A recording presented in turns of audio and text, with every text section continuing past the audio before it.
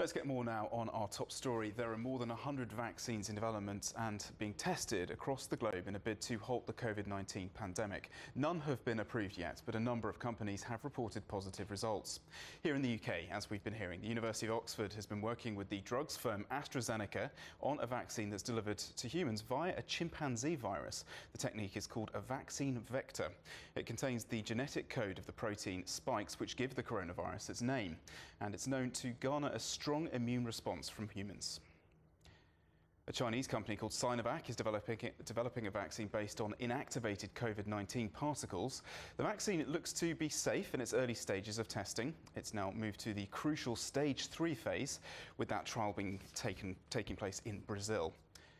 A vaccine developed by another Chinese company, CanSino Biologics, and the Beijing Institute of Technology has shown promising results in the phase 2 testing. In fact, so confident are the Chinese of its efficacy that they've approved it for military use. And then there's the American firm Moderna, which is developing a vaccine by using a messenger RNA, tiny molecules that trick the human body into producing viral proteins itself. It's being tested right now on humans, but here's the rub. No mRNA vaccine has ever been used on a large population. Let's get more on this now from Dr. Margaret Harris, who's the World Health Organization spokesperson. She joins us now live from Geneva. Thank you very much indeed, Dr. Harris.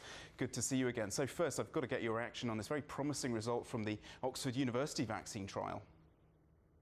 Certainly a pleasure joining you. And this is one of the really good things in what seems to be a dire and terrible situation. The fact that there are so many groups around the world working so hard to achieve what really, in scientific terms, you could almost call the impossible, but they're making the impossible possible. We've got more than 21 candidate vaccines in human trials, which if you told me that last year that this was going to happen, I just would have said, you're talking fantasy. Yes, it's just unprecedented, isn't it? And I know I've asked you this before, but are we now able to make some slightly more accurate projections about when a vaccine could be widely available? Well, we know we've got lots of options here, but we can't put it down to days and weeks, I'm afraid. And if you're hearing days and weeks anywhere, I think you'd have to take that with a grain of salt. But what we do know is that when you get to the stage where you're testing widely in humans, that you're getting to an important phase, but then you've got to get to the scale up, the manufacturing, the working out how to get that into the arms of people, and that takes months or even longer. I just described some of the contenders in play at the moment. So we've got the AstraZeneca Oxford trial, the Pfizer one in Germany, Moderna in America. Which do you think of these contenders is furthest ahead? We know that quite a few of them are doing very well. We're not going to put our our numbers on one or the other, but we certainly know that the work that's being done, and you described, say, the chimpanzee vector vaccine. We know that that's a vaccine that was used for the one of the Ebola vaccines, and we know that there's quite a lot of experience with that and the others. But we are very encouraged by all of them. Well, that's great. Not picking a favourite, fair enough. So are you happy with the way that different countries and firms are working together, or could that be better?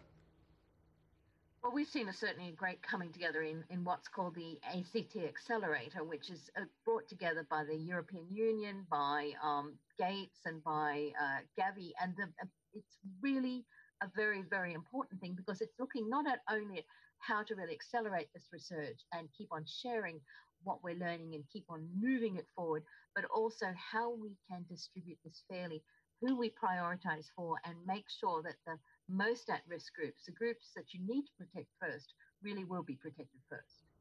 Last week we had this rather disturbing news about these alleged hackings into research of COVID-19 research in the UK.